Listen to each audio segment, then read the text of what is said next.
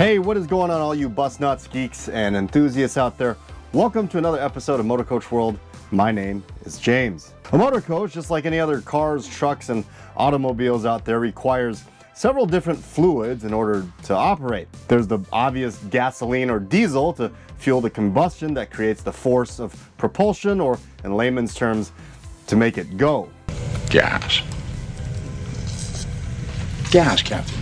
On top of that, there's engine oil, antifreeze, brake fluid, transmission fluid, power steering fluid. I'm probably leaving a bunch out, but I'm gonna stop right there. You guys get the point.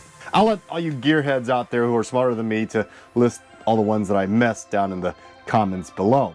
But without any of these fluids, a car or truck or bus would either stop running or not function very well. And anyone trying to operate the vehicle regardless of that could result in doing serious damage to the vehicle. There's one more very important fluid that'll strand you on the side of the road if you own a diesel-powered bus or truck that was built after the year 2010.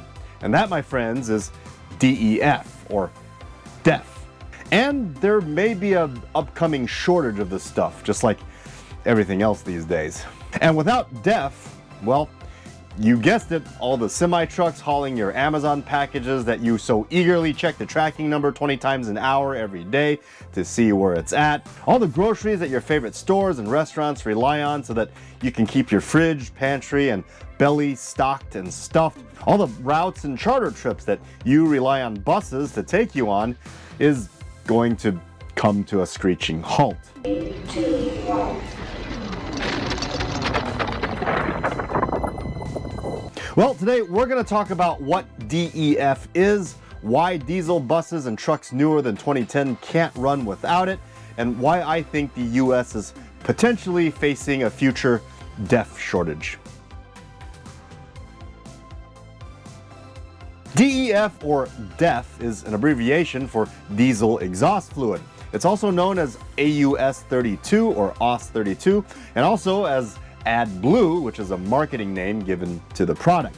The fluid is made of 23.5% urea, a naturally occurring chemical compound, which also happens to be a major organic compound of urine from mammals, or in layman's terms, pee, and 67.5% deionized water. Vehicles that are powered by diesel engines produced after 2010 requires DEF to run. Without it, the vehicle will derate, which basically in layman's terms mean that it will slow to a crawl. Typically, the fastest you can go will be 5 miles an hour or 8 kilometers an hour for those of you that are outside of the US. Although different makes and models of vehicles will vary as far as how fast a vehicle can go without any DEF in the tank.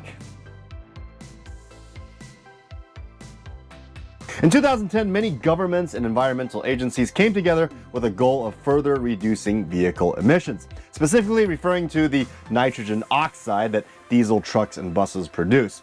And because of that, diesel engines began to require DEF, or diesel exhaust fluid, to operate.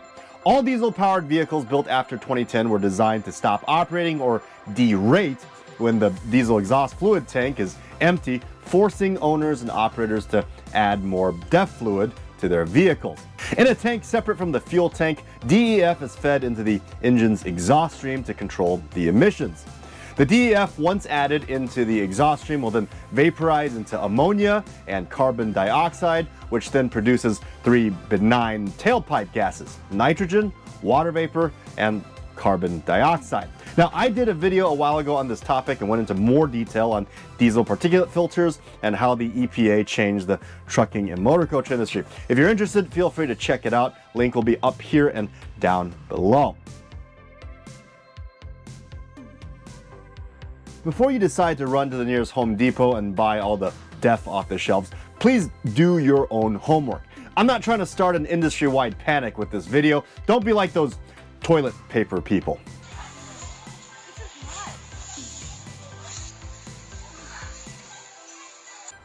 You know who you are. Now, I've listed all the sources that I used to make this video today down in the description box below, in case any of you want to follow up on what I'm saying in this video. One of the websites I use is the United States Environmental Protection Agency's website itself, that's actually keeping a sharp eye on the current situation of DEF shortage around the world.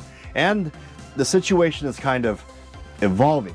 According to Clean Technica, a US-based website that is dedicated to aggregating news in clean technology and sustainable energy, as of November 2021, South Korea reported that it was suffering a shortage on DEF fluid, and the shortage is continuing to bring havoc to South Korea's economy as of today. Since then, the shortage has spread to other parts of the world. In the beginning of December 2021, Australia also reported a shortage on DEF fluid. According to the Australian National Road Transportation Association, by mid-December, there will be an 8-week supply of AdBlue left in Australia. And because of the shortage in these countries, not only has the remaining supply of DEF skyrocketed in price, making it difficult for some transportation companies to purchase any, prices of transportation costs have skyrocketed as well. And, well, when transportation costs goes up, the cost of everything on the shelves goes up as well. As most of the urea used in producing diesel exhaust fluid is supplied by China, the cause of the shortage is caused by China's export of the product. It just so happens that China is also the world's highest consumer of urea, not solely because of its use for diesel engines. You see, urea is also a key component in nitrogen fertilizers used in many countries to plant their crops. Farmers all over the world, including China, have created a strong demand for urea on top of all the demand coming from the trucks and bus industries. With that said, from all the shortages of everything in the world exacerbated by the COVID pandemic and the global microchip shortage, China is experiencing a shortage of production itself, including crops. According to AugustMedia.com, the DEF shortage has been caused by new urea export restrictions from China because, well, basically China is trying to hoard what it can to try to make up for all the lost production of, well, everything. And because the world is kind of short on everything these days, another contributing factor is there's also a shortage of certain plastic materials. The same plastic materials they use to make the containers that are used to transport diesel exhaust fluid. Kind of a vicious cycle.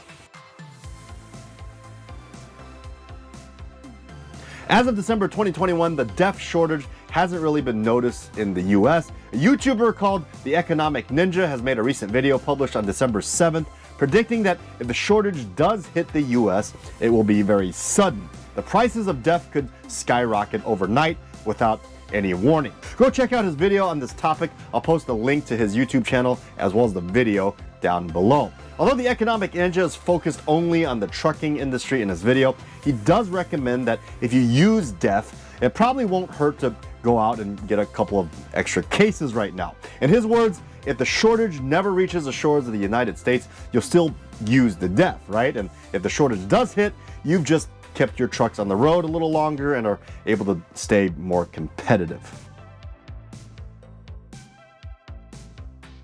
If the DEF shortage should hit the US, there are several ways the government can kind of work around it. Now, guys, this is all speculation and purely my thoughts on the matter and what may come to be if the worst case scenario should hit and the US runs out of diesel exhaust fluid. I highly doubt that our government and we the people would just sit around and allow our grocery store shelves to become empty and people to starve and start fighting over crucial necessities. I mean, first of all, there are still a lot of gasoline-operated trucks and buses out there that can supplement the demand for transportation of people and goods. As far as gasoline engine trucks and buses go, there may not be as many of them, and they may be smaller and not able to handle the capacity as well as their diesel counterparts are able to, but they are still there, and I'm willing to bet that if you own a gasoline-powered box truck or even a personally owned gas-powered pickup truck, you may find yourself in a very lucrative position to offer your vehicle and services to help maintain the supply chain if the worst case scenario should hit. Bus-wise, there are now many buses out there that are now all electric that does not require any DEF to operate, such as MCI's new J4500 Charge. Many larger cities in the US are already currently using all-electric transit buses and slowly replacing their diesel-powered transit buses with them. And finally, there's one little secret that some of you out there may know about that can still keep all the modern-day diesel trucks and buses running without using diesel exhaust fluid. You see, all diesel engines produced after 2010 that requires DEF to run can technically be bypassed. The engines naturally do not need DEF to operate. The reason that diesel trucks and buses slow to a crawl once DEF runs out is because they're programmed to do so, not because they naturally need DEF to produce the actual thrust. Most DEF using diesel engines can be programmed to bypass the need of DEF and still run just fine without any DEF in the tanks. Now, hold on a second. Don't be going out to your trucks or buses right now trying to hack their computers. All stop. Aye, sir.